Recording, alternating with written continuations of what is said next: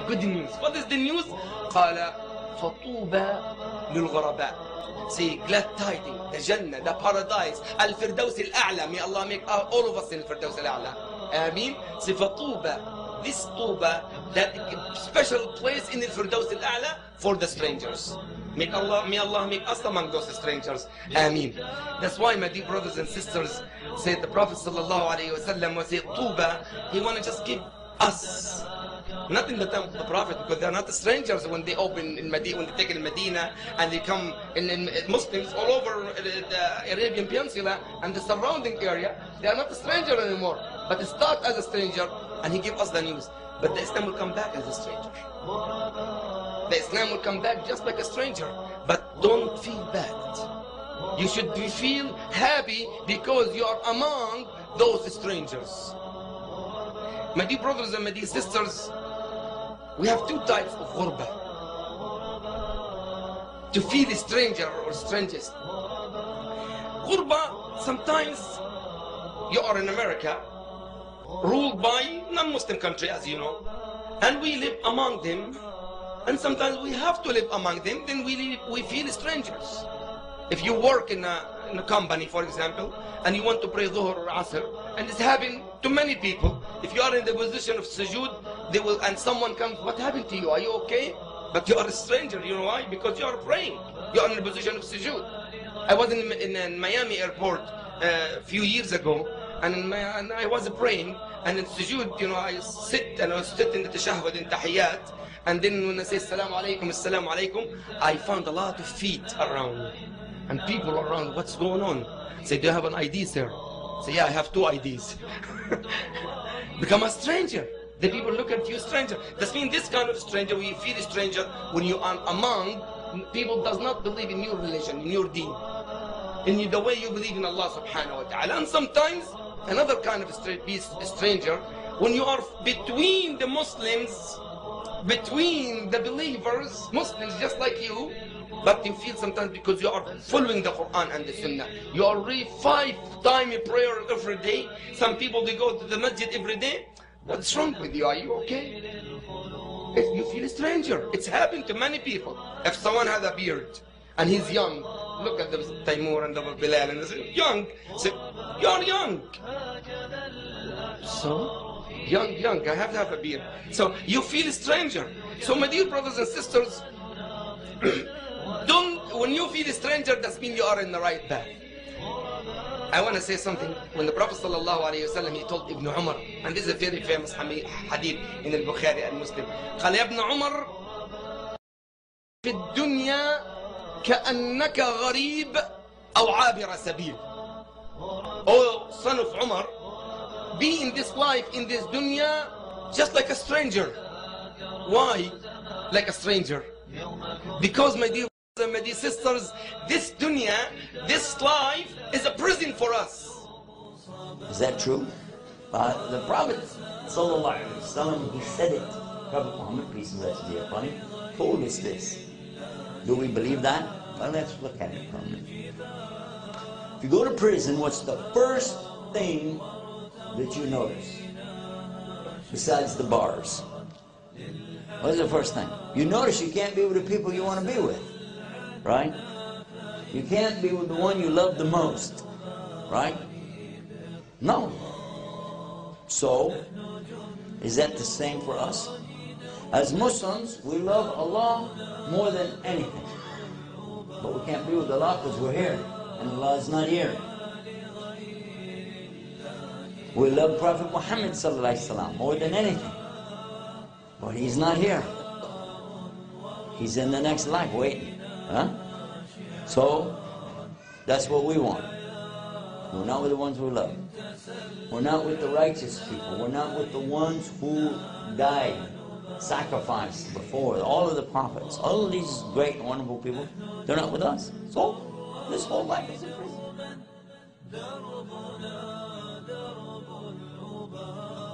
About food. In a prison, what happens when you want food?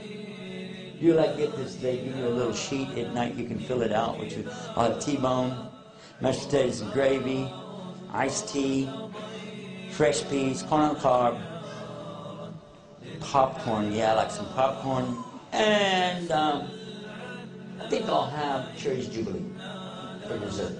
Yeah, turn it in, and what will you get? Mush, baby. You're lucky to get oatmeal. That's it, and it won't be hot anyway. Am I right? Anybody ever been in prison? I work in prison, so I know. But have you ever been around one, been in it, talked to anybody who's been in, and you don't get to eat what you want? Is this true for the Muslims in this world? Yeah, there's a lot of things we can't eat. Legally, in Islam, you're not supposed to eat pork, right? Huh? And somebody was telling me we're not supposed to be eating lions and tigers and bears. Oh my. I didn't really want to eat a lion anyway. Did you? Did you imagine that? Vous savez, mes chers frères, on disait au début du hadith, du programme, que ce bas monde est une prison pour le croyant. Dans notre version, il dit Wal qabru amnuhu. Et la tombe, c'est le repos pour ce musulman. Le premier moment de joie, dans le hadith, qui rentre dans le cœur du musulman, c'est lorsqu'il meurt, lorsqu'il voit ce qu'Allah Azza wa Jal est en train de réserver pour lui. Dans notre version, il est dit que, on explique comment cet homme est le plus heureux. C'est un des tabi'in qui dit que je n'ai jamais été aussi envieux, je n'ai jamais jalousé une personne comme ce mu'min qui est dans le kafan et qui a passé sa vie de l'obéissance d'Allah, parce qu'il est en train de quitter les difficultés de ce dunya et il va vers le contentement d'Allah Azza wa Jalla. Il y en avait un hadith expliqué que lorsqu'un musulman meurt et qu'il voit les premiers signes de contentement d'Allah et qu'il voit ce qu'Allah lui a réservé, on va voir dans cet hadith, souvent c'est des précisions, c'est magnifique. Il dit que si on proposait à ce musulman de retourner dans ce dunya, de retrouver sa femme après 60 ans de mariage, il meurt, il dit on te ramène auprès de ton épouse. Il y en a un qui est content de quitter, mais bon, pas tout le monde. Tu retrouves tes parents éventuellement, tu retrouves tes enfants, tu retrouves, etc., etc. Et on te donne tout le dunya. On te donne toutes les richesses de ce monde. Ce mu'min, lorsqu'il a juste entrevu ce qu'Allah lui a réservé, jamais, il est prêt à retourner sur ce dunya. Jamais, il est prêt à retourner sur ce dunya. Nous sommes pleurer, Allah, mon papa est mort, mon maman est mort, mon madame, nous pleurons des larmes de sang, etc., etc. Certains, ils vont chez notaire, ils font la fête aussi. Il y a différents cas de figure maintenant. Bref, on gardera le cas de figure des gens les plus sincères qui pleurent la mort de leurs parents ou de leur épouse, de leurs enfants ou autre chose. Et content, lui. Nous pleure, mais il est heureux. Il voit qu'est-ce qu'Allah lui a donné, qu'est-ce qu'Allah est en train de faire voir comme récompense. Ça, c'est le muqaddimah, juste il va entrevoir ce qui lui est réservé. Jamais retourne près. Ça, c'est la joie du défunt, mes chers frères. Nous pleurons, ça c'est tabi'i, c'est naturel. Mais sachons que le défunt, s'il a vécu sur le droit chemin, c'est l'homme le plus heureux. Ça, c'est le mu'min salih. C'est le musulman pieux qui quitte ce dunya. Ça, mes chers frères, c'est la mort que chacun parmi nous doit souhaiter. C'est la mort que chacun parmi nous doit demander dans les doigts, qu'Allah nous accorde une mort semblable ou meilleure. Qu'Allah nous accorde une mort semblable ou meilleure. Oh, Muslim brothers and sisters, you and I, we should want to be strangers. We should want to be a part of the return of the strangers. And we should realize that no matter what the non-Muslims do, no matter what they try to do to blow out and extinguish the light of Allah subhanahu wa ta'ala by blowing with their mouths, meaning their television, their cinema, their newspapers, their books, their radio, whatever they do against Islam, the lies, the distortion, the misconception, whatever they do to try to wipe out Islam, they will never wipe Islam out, because Allah yutimmu nurihi walau kariha al-kafirun. Allah will perfect His light, and He will perfect it through the strangers.